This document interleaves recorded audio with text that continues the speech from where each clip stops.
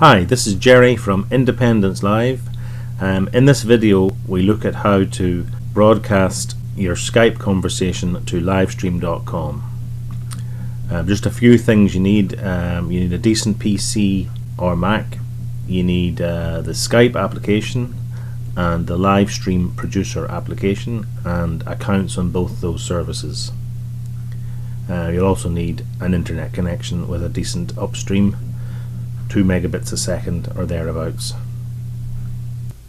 So let's launch Livestream Producer and have a look at the settings.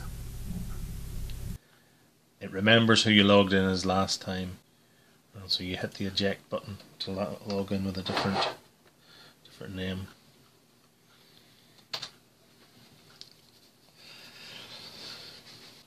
Okay, so we're logged in and it gives you a list of the events available.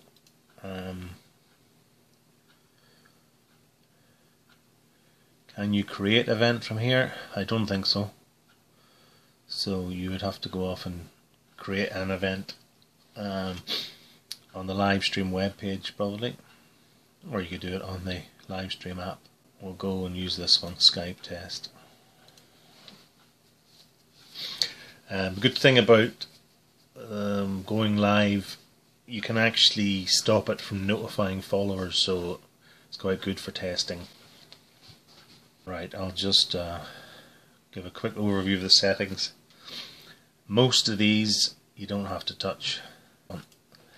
Video, the important thing is to set your output resolution. So if you think we often live stream, is essentially 360p, which is sort of, I think that's the height of the resolution. So you could go for that with changing this to 360, or try for a higher resolution,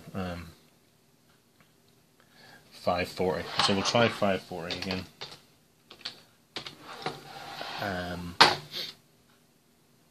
So essentially it's going to try and output 960 by 540. So bear those numbers in mind, because they show you like a viewport with the resolution that you're actually capturing.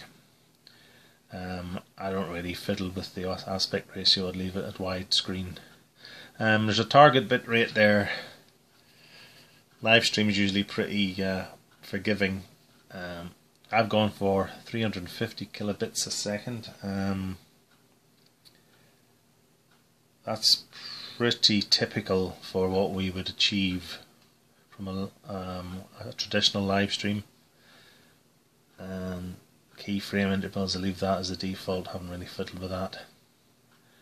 You'll notice I've got my webcam, or the source, set to no camera. I think by default it comes on and it picks up your webcam and puts that as the source, but set it to no camera. Audio, I don't fiddle with the defaults there as yet, but the audio mixer is the important bit. By default it picks up your playback device, which is speakers usually, but if you want your microphone to be part of the live stream, you need to add it in here, and you need to know which recording device it is. I've got a USB webcam with a microphone and a fairly decent microphone. Can't really see it in this light very well. There's a and you just have to figure out which one's which. I think this is the decent microphone. Give it a tap. Yeah. Whereas if I was to tap the webcam, it's not really showing me much. Okay. So for this test, we'll have my microphone enabled and desktop. For our purposes, I've disabled the show mouse and highlight mouse sections. They're usually set by default, and I think it's important because it's very distracting when you get this big yellow circle following your mouse about.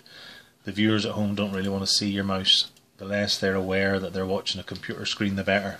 So show preview is fine because that's useful in the bottom left.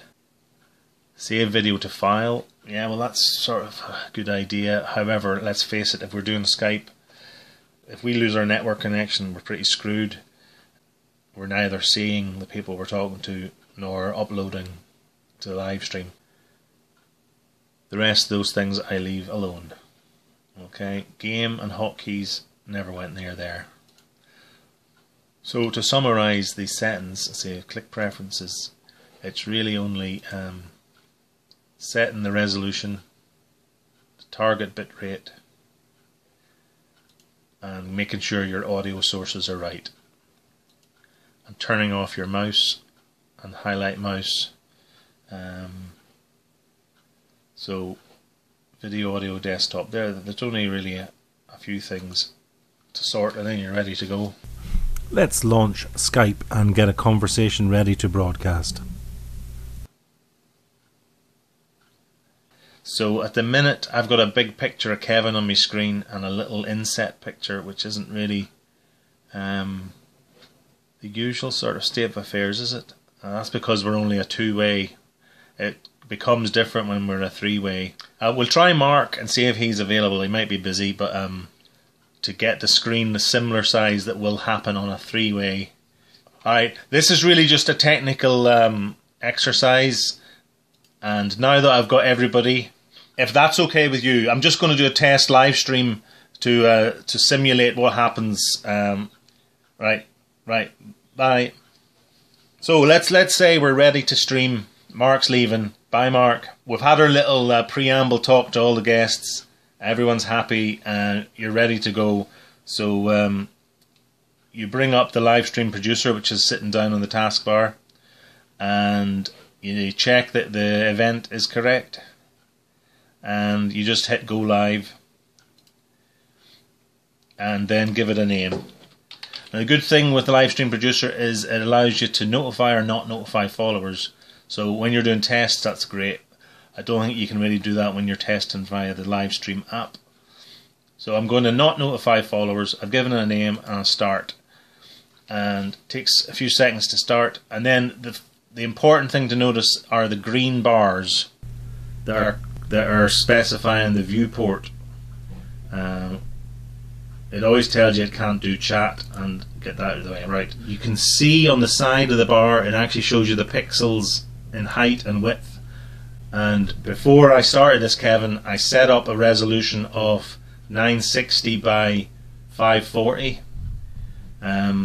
So if you can achieve that, then I suppose that makes sense. Unfortunately, at the start of the live stream, the viewers will see a lot of fiddling about, and every time you fiddle about, it means that Skype is no longer on top, and Skype throws a video on top of the person who's talking. The technique is to try and adjust your view at the beginning, and then till you're happy with it, and then leave it as best you can. So I'm going to actually get rid of my camera, and that changes things again, so I have to change the viewport again. So every time you change the viewport, remember to click on Skype so that it's on top. There, I've had to make a small change, so otherwise you get all sorts of funny effects on top. Once you get your viewport nice, you sort of leave the mouse alone, and when you're hosting it, then mostly your job is to check that what's going out is right. So I usually use my phone and just check that we are getting sound, check the messages. So down on the bottom part of the screen, Livestream is showing me a preview, although there's no indication of how the sound is going there. You get the most important thing, which is sort of a status screen which shows you how long you've been streaming, and yellow warnings most of the time if your CPU resources aren't quite coping. When it settles down to below, let's say 80% CPU usage, it'll say perfect streaming. Okay, so let's say there's a message I want to type. This was a bit tricky because I had the three people all lined up lovely, and when I typed a message, so you have to sort of hover over the Skype and find the thing, and you've no idea where it's going to go. Yesterday, sometimes it went below the pictures, which was great because the viewers couldn't see it. Now when I've done it, it's gone to the side, which is no good because it looks messy. Do you follow me? So, are you talking about when you send a text message using Skype yes. text last type? So I'm going to send you something here, and you need to be able. We need to encourage our participants to be able to see the chat, so they know what's happening. And it means, although there was a racket with me typing, I didn't have to say anything, and I can also switch my microphone off, which I did towards the second half of the interview yesterday, so that they didn't hear my thunder, because they knew if they heard somebody typing it was me putting a message up, which I suppose is a useful cue, but in a way it's a bit distracting as well. Yeah, this is how I communicated all the questions to Mark, and he saw the chat screen immediately, and he would lean forward and look at his screen and say, oh, the viewers are saying this. Yeah, what I'm experiencing now is that 3 people plus me was better than 2 people, because the way that Skype fitted everybody in worked nicely with the chat window. Put the chat window down low. So I've just got you and Mark and that. Right, but where's me profile window? Alright. See, profile window. That's a bit more like what I had last night, which is good. It's about getting that. Right, so now I've got it perfect, and I should just leave it perfect for me, in that I've got my chat window that I can type into without the viewers seeing, and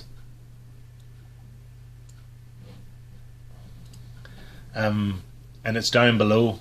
So I've got a sort of resolution of 766 by 384. The video to be where we've got the participants in the conversation in the viewport for live stream, and I've got the Skype chat window down below, not affecting anybody, so I can type away. The participants can see the chat if we tell them to, and the live stream is pretty stable. Right, I've told Skype to use the split window view. I've got rid of my contacts window. I've opened up the chat interface. If I close the chat interface, it'll spoil everything, and so I can basically run the broadcast with having the chat interface open. Can I ask you a question, Jerry? Yep. When I watched the interview with Mark and the 2 guys yesterday, I couldn't see you in any box, but were you part of the Skype conversation? Yeah, I was part. So I had no camera. I was like this, no camera.